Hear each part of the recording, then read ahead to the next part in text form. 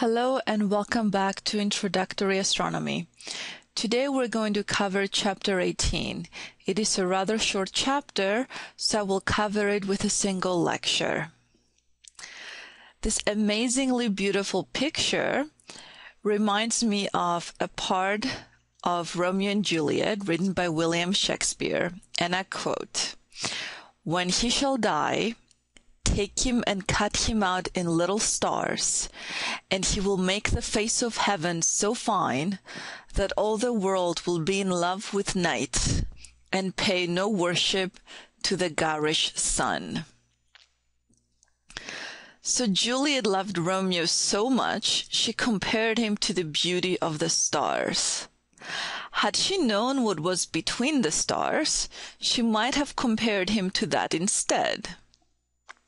Now, it's true that gas and dust between the stars is mostly invisible to human eyes, but when observed at infrared wavelengths, it is strikingly beautiful, and its densest clouds are the nurseries where new stars are born.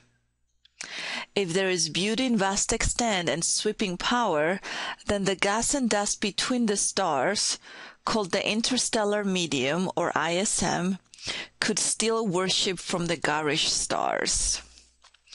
This opening picture right here shows a region of interstellar medium, and you can see that it can occasionally glow as what we call nebulae. This is an optical view of the Orion Nebula taken by the Hubble Space Telescope. It is a large mosaic of 1 billion bits of data stitched together from hundreds of smaller images. This particular region is about 1,500 light-years away and heavily populated with thousands of young stars that have emerged from the loose matter of the surrounding nebulosity. In this chapter, we're going to cover what is the interstellar medium and the different types of nebulae: emission nebulae, dark dust clouds. We're going to talk about the 21 centimeter radiation, which is very important in radio astronomy, and we're going to conclude with interstellar molecules. This wide-angle view of our Milky Way galaxy shows the dark regions, which are dust clouds. And what dust clouds are is basically, just like the name implies, dust in our line of sight that blocks light from the stars beyond. This picture is spanning nearly 180 degrees. This band contains high concentrations of stars as well as interstellar gas and dust. The white box right there shows the field of view of figure 18.4, which you can find in your book on page 449. So interstellar medium, or ISM, is basically anything between stars, gas and dust. I would like to differentiate between gas and dust. Gas is atoms and small molecules, mostly hydrogen and helium. Dust is more like smoke or soot coming from the fire. So I want you to think of dust as larger clumps of particles. Now, dust does something very interesting to light. It absorbs a lot of it.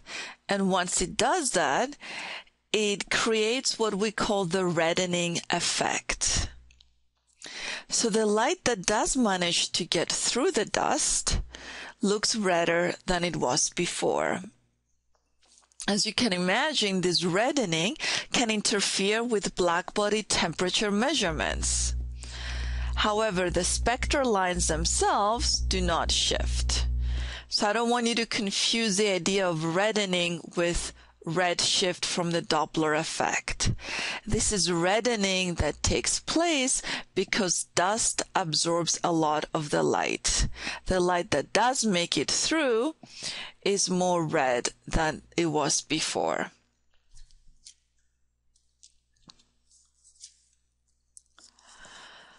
This image illustrates how reddening works. On the right, the upper image was made using visible light.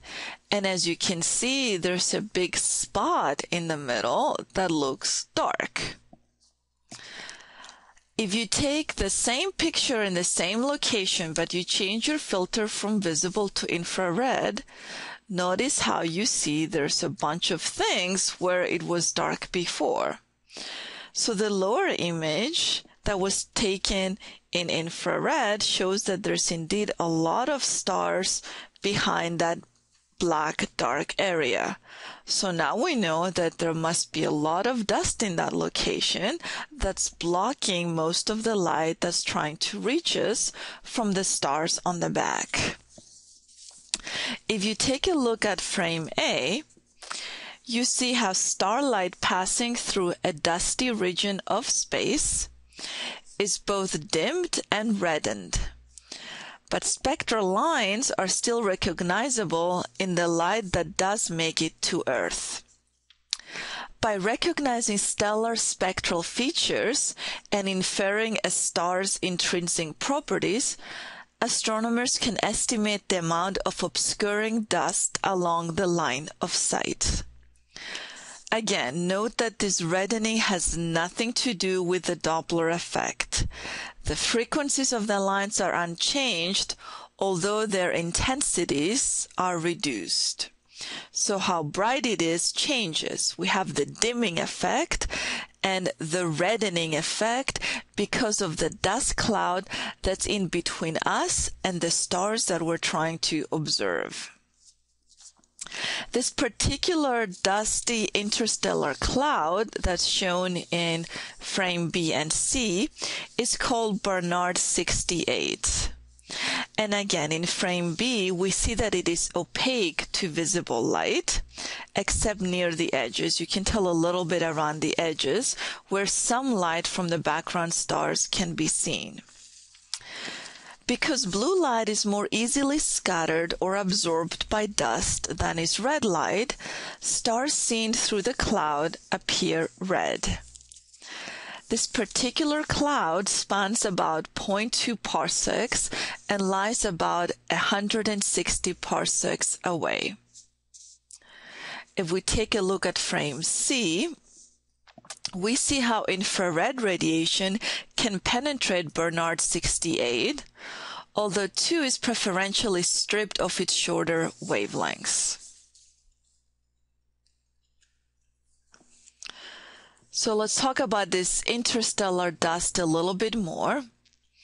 As you see in frame A on the bottom, these dust grains are complex in shape.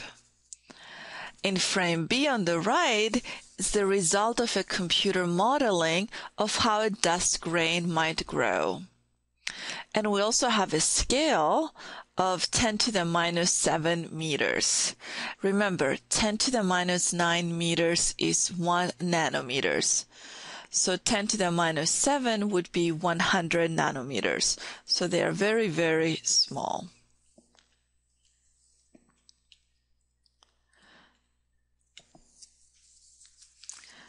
Emission nebulae. Here is a view of the central portion of the picture on the first slide, part of the Milky Way, and there are several nebulae indicated. We have M16, M17, M20, and M8.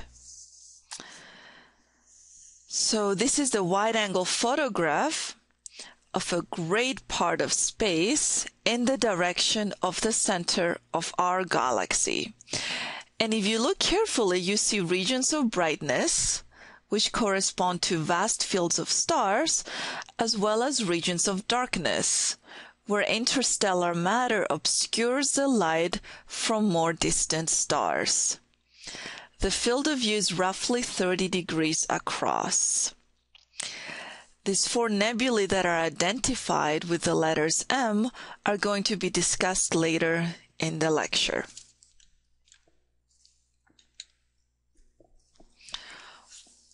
So what is a nebula? Nebula is a general term used to describe any fuzzy object in the sky. We have several types of nebulae. Dark nebula, like Barnard 68, is a dust cloud.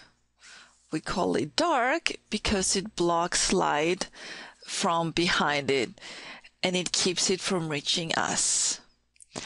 Emission nebula is a nebula that glows, and the reason it glows is due to hot stars in its vicinity. Start by looking at the middle image.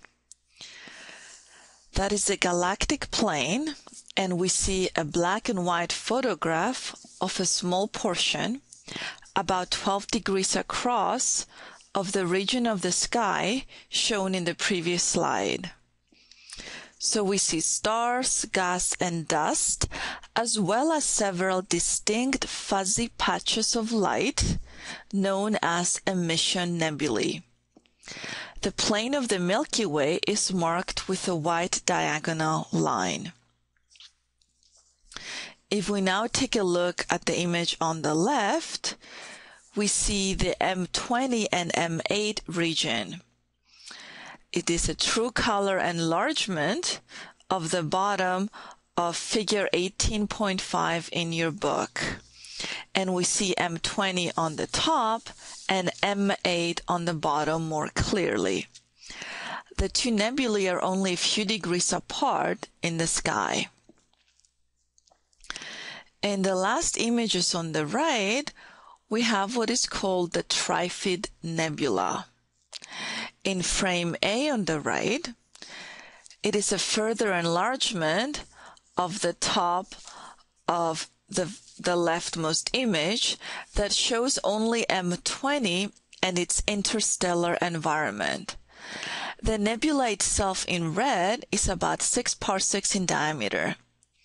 It is often called the Trifid Nebula because of the dust lanes in black that trisect its midsection, therefore Trifid Nebula. The blue reflection nebula is unrelated to the red emission nebula. It is caused by starlight reflected from intervening dust particles. And the last image, frame B on the right, is a false color infrared image taken by the Spitzer Space Telescope, and it shows bright regions of star-forming activity, mostly in those lanes of dust. So in general, emission nebulae glow red, and the reason they do is because this corresponds to the hydrogen alpha line in the hydrogen transition. So how do nebulae actually work? This is a very useful figure. We have the nebular structure where we have an emission nebula, and we can see that it results when ultraviolet radiation from one or more hot stars ionizes part of an interstellar cloud. The nebula's reddish color is produced as electrons and protons recombine to form hydrogen atoms. Dust lanes may be seen if part of the parent cloud happens to obscure the emitting region. If some starlight happens to encounter another dusty cloud, or perhaps another part of the cloud harboring the emission nebula, some of that radiation, particularly at the shorter wavelength, the blue end of the spectrum, may be scattered back toward the Earth, forming a reflection nebula. So as you can see, what we see depends on our field of view and what is in our way. So over here on the very right, we have the emission nebula. So we're going to see mostly red when we look in this direction. And right here, we're going to see the reflection nebula because we have a dust cloud, and all the visible light that's coming from the emission nebula gets reflected in this dust cloud. So what gets scattered and comes in our direction is the blue part of the spectrum. So we end up seeing blue. There's a strong interaction between the nebula and the stars within it.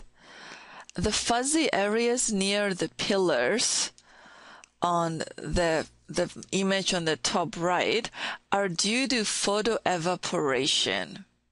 Photoevaporation is a process in which a cloud in the vicinity of a newborn hot star is dispersed by the star's radiation.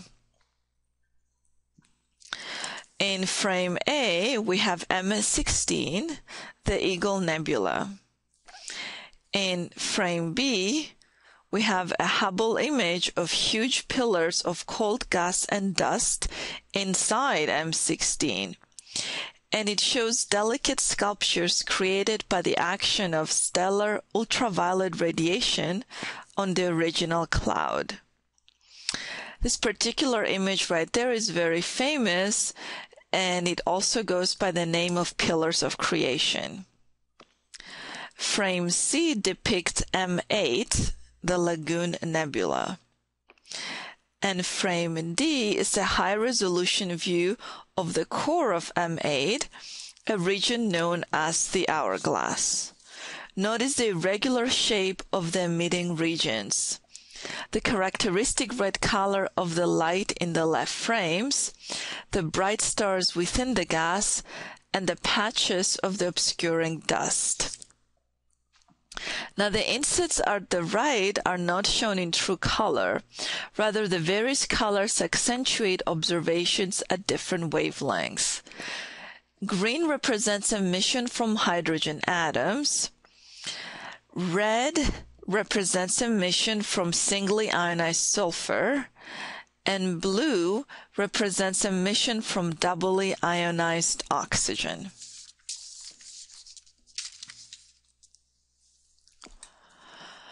Emission nebulae consist of hydrogen, helium, and trace components.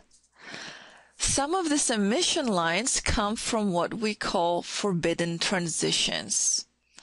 They're not actually forbidden transitions, and by transitions we mean electron transitions within the atoms. They're not actually forbidden, but are so rare that under standard laboratory conditions they're never seen, which is why they're called forbidden. In a nebula, however, the gas is so thin that an atom once excited has only a small probability of interacting before it decays spontaneously.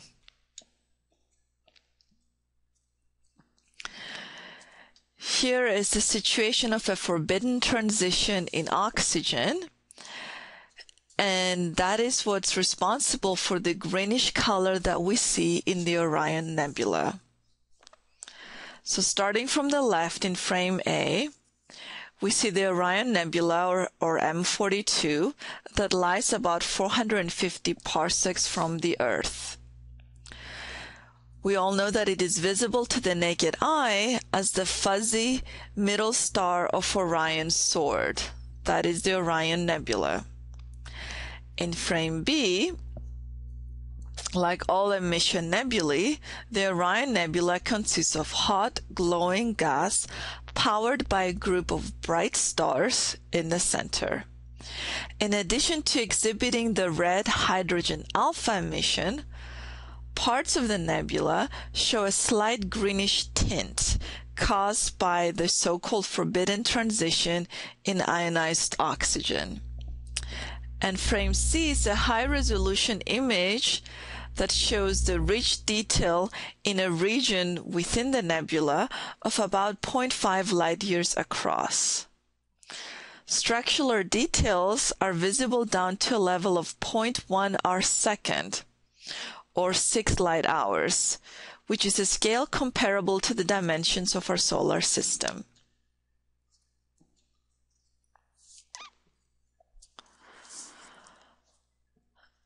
Dark dust clouds. Their average temperature is just a few tenths of kelvins. Remember, the absolute zero temperature is 0 degree Kelvin. So the dark dust clouds are very cold places. They also absorb visible light, as you can see on the bottom left image, and emit radio wavelengths, as you can see on the image on the bottom right. So we have what's called obscuration and emission. At optical wavelengths, this particular dark dust cloud, which is known as L977, can be seen only by its obscuration of background stars. And in frame B, when we switch to radio wavelengths, we see that it emits strongly in the carbon monoxide molecular line, with the most intense radiation coming from the densest part of the cloud. This beautiful picture right here is the Ophiuchus dust cloud, and as you can see, its shape is irregular with streamers to the upper left. Ophiuchus dust cloud resides about 170 parsecs away, so it's closer to us than the Orion Nebula. It is surrounded by colorful stars and nebulae that are actually small illuminated parts of a much bigger and invisible molecular cloud engulfing much of the region shown. The dark cloud itself is visible only because it blocks light coming from stars behind it. Notice the cloud's irregular shape and especially its long streamers at upper left. The bright giant star Antares, the star cluster M4, and a nearby blue reflection nebula are also noted. Here's a very popular nebula called the Horsehead Nebula. In frame A, we see that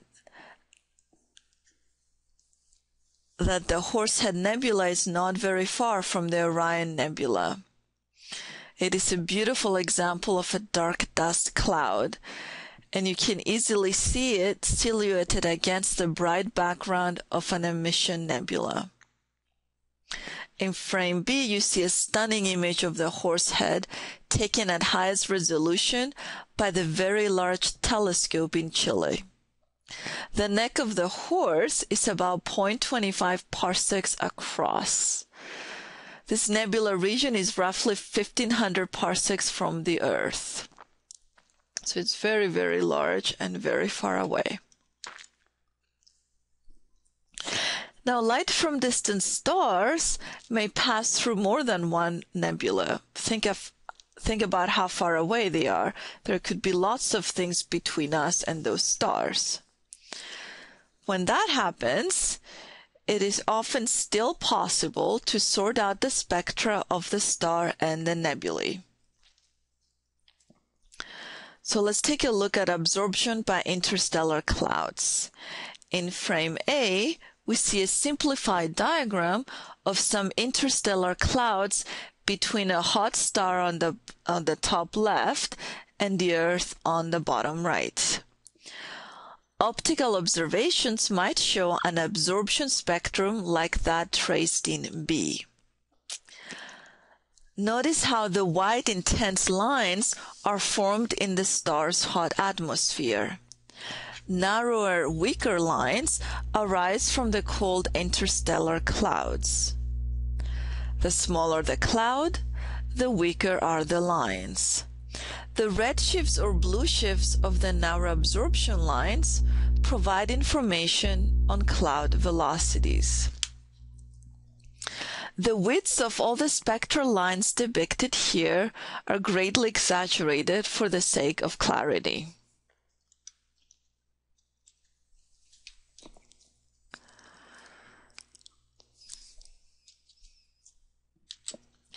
Now, you expect from Kirchhoff's second law that an excited low-density gas viewed against an empty or colder background should produce an emission spectrum, and the interstellar medium does exactly that. As you learned via Kirchhoff's laws, the wavelengths of a given atom or molecule's emission lines are the same as the wavelengths of its absorption lines. Emission lines, just like absorption lines, give astronomers powerful ways to study the gas and dust between the stars.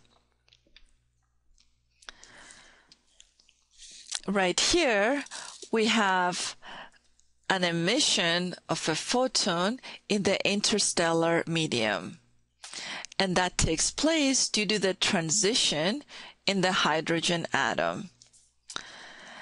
This particular transition is called the hydrogen 21 centimeter emission line. As you can see in the picture on the top, we have a ground state hydrogen atom. So we have the proton in the center orbited by an electron, and it's changing from a higher energy state in which the electron and proton are spinning in the same direction, so both counterclockwise, for example. It changes down to a lower energy state, as you can see on the bottom right, in which the electron and the proton are spinning in opposite directions. So one is spinning counterclockwise and the other one clockwise. The resultant emitted photon carries away an energy equal to the energy difference between the two spin states. And that energy difference corresponds to the 21 centimeter radiation. And the good thing about the 21 centimeter radiation is that it falls within the radio wavelength, so it can be detected with the radio telescopes. And since the radio wavelength is one of the windows on the surface of the Earth, it means radio telescopes that are on the Earth can pick this radiation up. So if the electron is spinning one way, it can flip over and spin the other way, releasing the excess energy as a photon with a wavelength of 21 centimeters. Now, the reason this 21 centimeter radiation is called forbidden is because the transition is statistically very unlikely, and it is not detected in laboratories on Earth because the gas is too dense and the atoms collide too often on Earth. In space, however, hydrogen atoms collide only rarely, and hydrogen atoms can go undisturbed for millions of years. That allows them to produce this 21 centimeter radiation, and astronomers in turn can use that radiation to map the location of the cold, low-density gas in our galaxy. This picture right here is actual 21 centimeter spectra, and it can be a lot more complicated. This is a simplified version of that, because you have to keep in mind that all the spectra that we receive from objects we see are also Doppler shifted and broadened based on what's taking place, whether they're spinning or rotating. Which brings me to interstellar molecules. The densest gas clouds are also very cold, around 20 degrees Kelvin. And these clouds tend to contain molecules rather than atoms. Transitions between rotation states of a molecule emit radio frequency photons. And in this picture right here is depicted a molecular emission. So as a molecule changes from a rapid rotation on the left to a slower rotation on the right, a photon is emitted that can be detected with a radio telescope. This particular example right here is H2CO molecule, or the formaldehyde molecule. the lengths of the curved arrows are proportional to the spin rate of the molecule.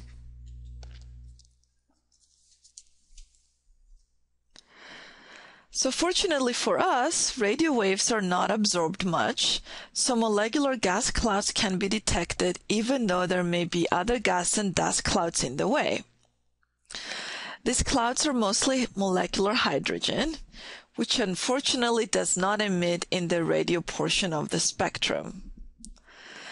Other molecules present in the interstellar molecular clouds include carbon monoxide, HCN, NH3, H2O, and more than 100 others.